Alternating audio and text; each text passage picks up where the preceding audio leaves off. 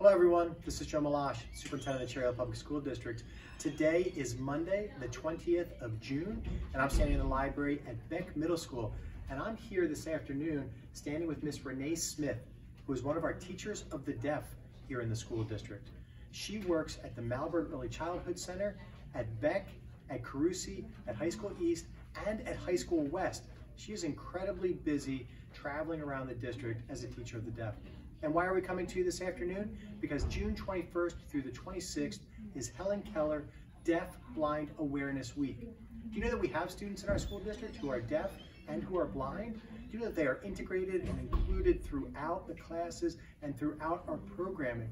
It's one of the great parts of the inclusivity that we have here in Cherry Hill. We always want to make sure that people are aware of how great the things are with the incredible staff and wonderful families. On behalf of everyone, we would like to say, this has been a minute.